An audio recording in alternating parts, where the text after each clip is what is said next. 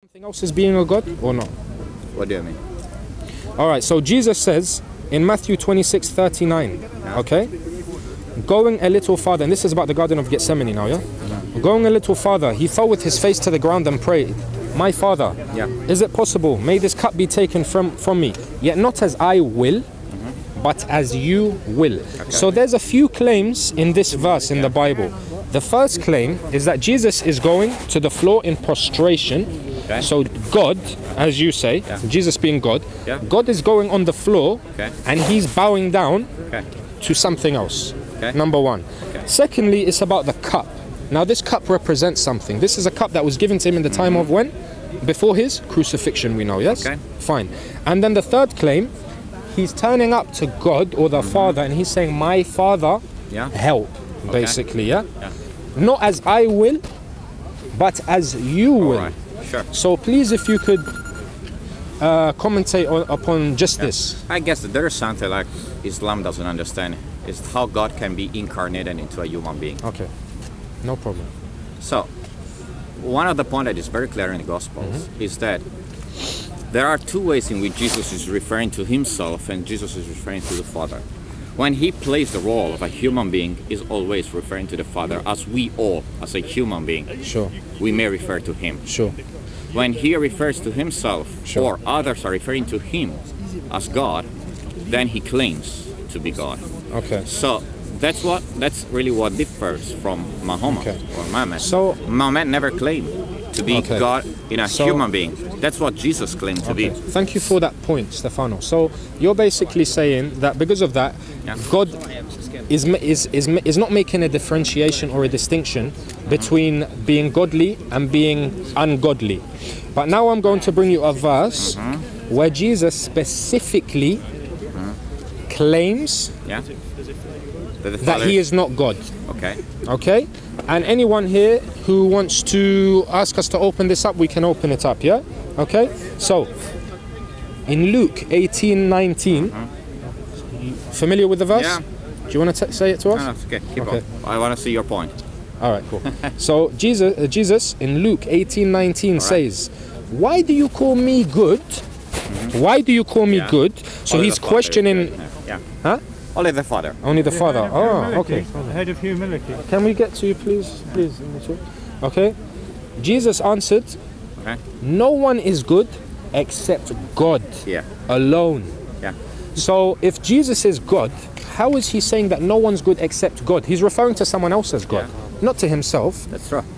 That's the same point. You can't understand that incarnation is the point on which Jesus is always claiming his position as human being. But do you see the points that I'm making, like the belief that I'm having? But that's the is point. There anywhere in your... do you understand incarnation, what that means? Yes, I understand incarnation, but what I want to understand...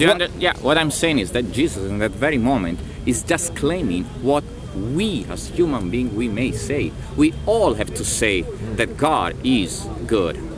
So he's taking the part of a human being, but he still has representing us. Okay, fine. So he still has the attributes. So basically, you're saying, fine. So you're saying he's the incarnate of God on earth. He's 100% God. 100% God. And 100% man. You've just dug a grave.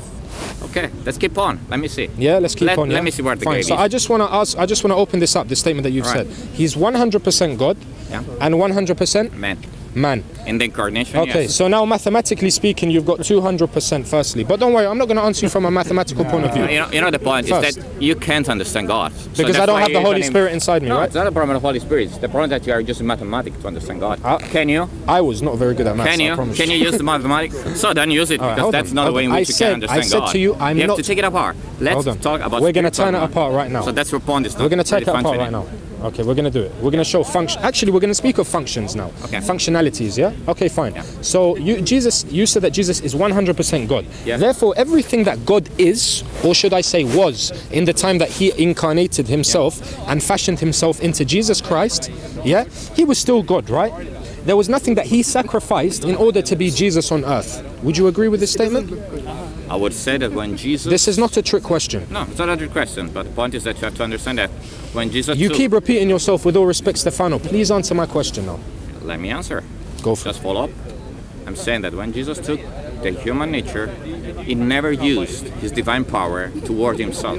He always used the divine power he had as being a divine being toward the other.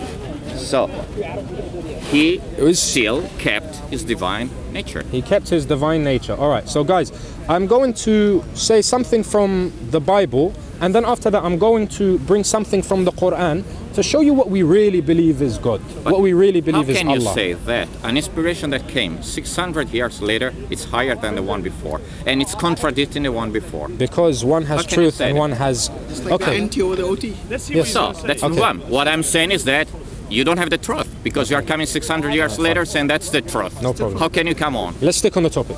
Yeah, let's take on the topic. But let's think Can I about the answer you? inspiration of the Quran. We'll think about how it, can no you say, just a man came out and said, I am a prophet of God, higher than Jesus, and I'm the right one. So how can I be Higher than Jesus.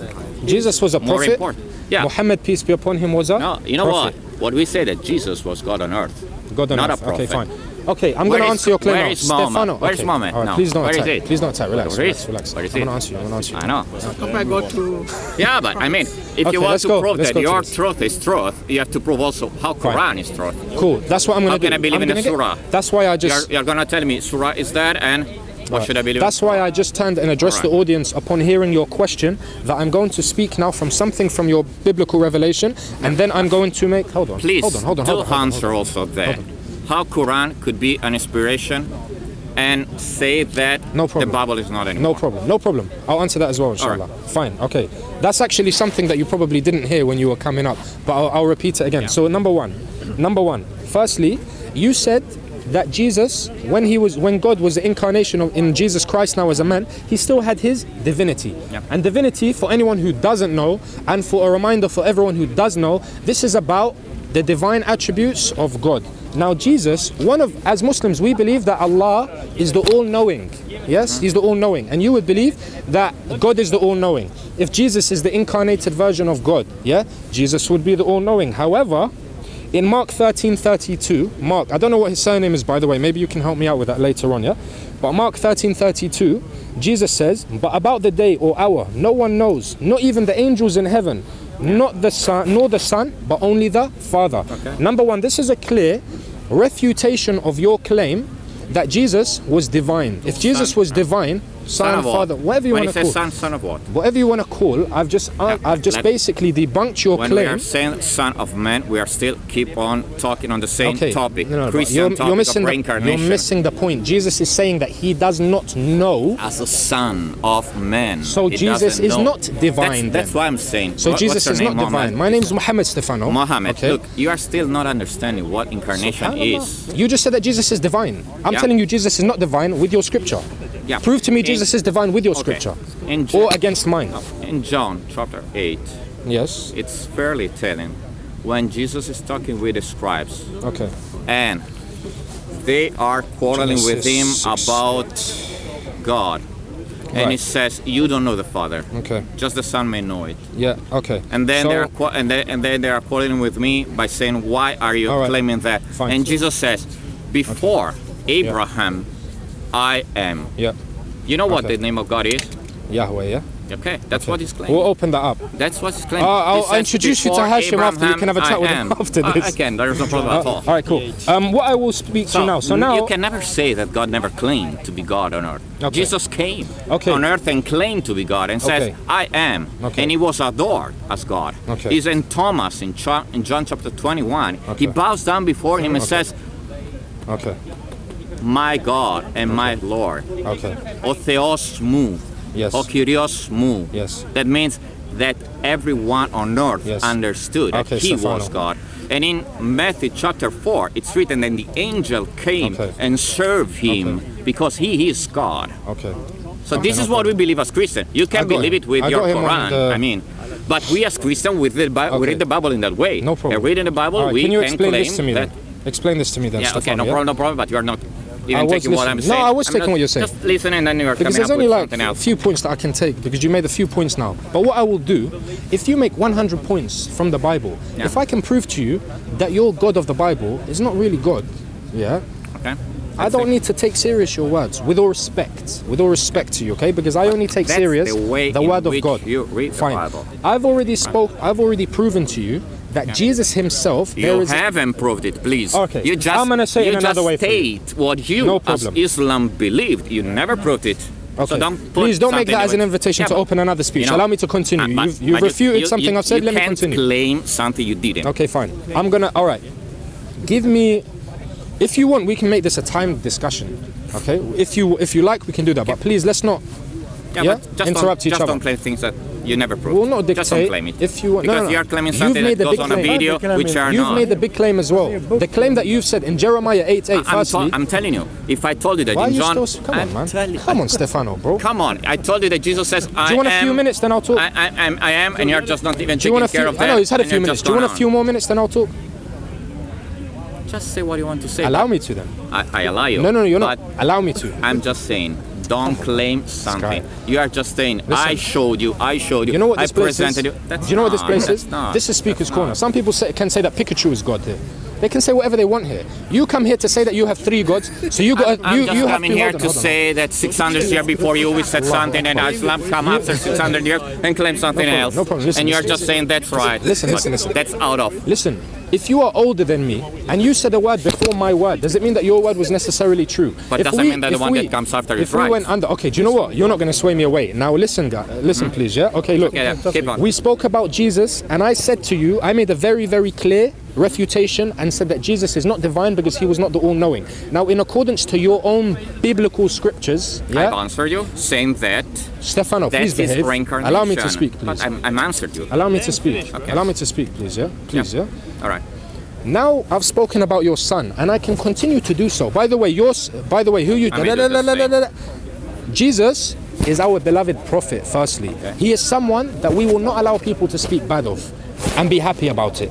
All right? He is our beloved prophet. We believe that he came with the same practice that Muhammed, peace be upon him. Thank you. All right. Yeah, no problem. You got a nice hat. Let me continue. He prayed for forgiveness. All right, cool. Past, present, and Yes. future. Now let's speak about. Right. Okay. So why are you still being tested now? Who is you? Let me Who continue. convinces me of Let me sin? continue. Let me continue now.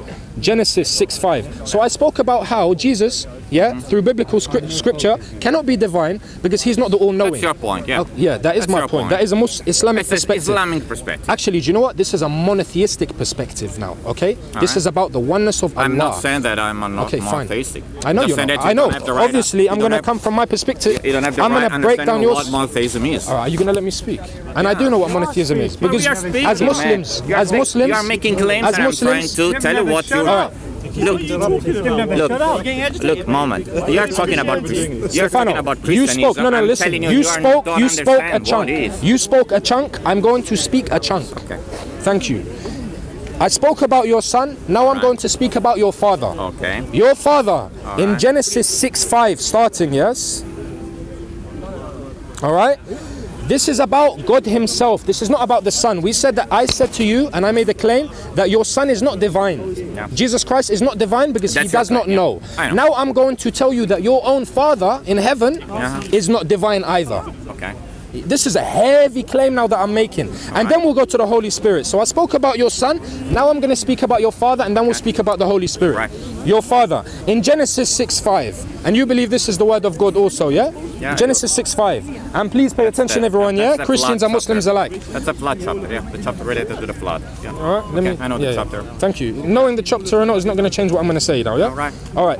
The Lord saw how great the wickedness of the human race had become on earth, and that every inclination of the thoughts of the human heart was only evil all the time.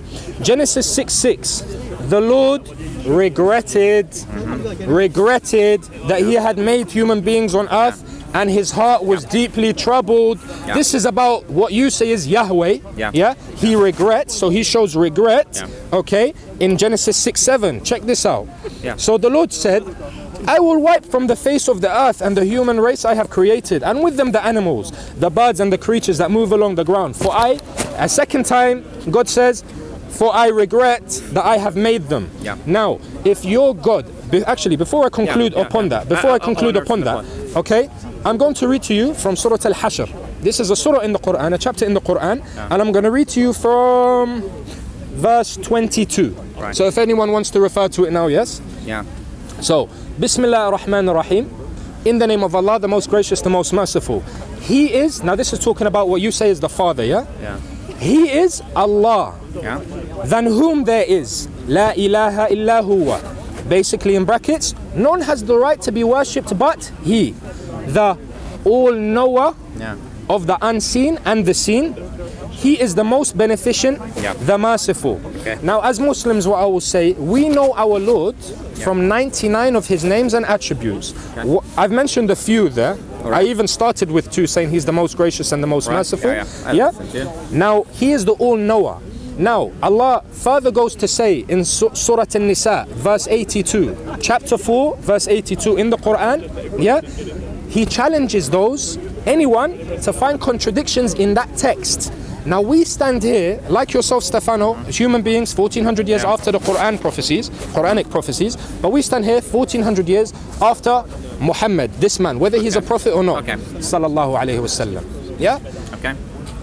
And Quran from then till now has not been changed. And Not even the Bible.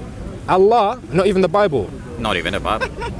Okay, I mean, all you need to do is Google your original biblical, your old versions and the original and historical you think scriptures. You're the only one that knows things. I'm not finished my chunk, wait. No, yeah. I'm not finished my chunk. In Jeremiah 8:8, and I will repeat it again.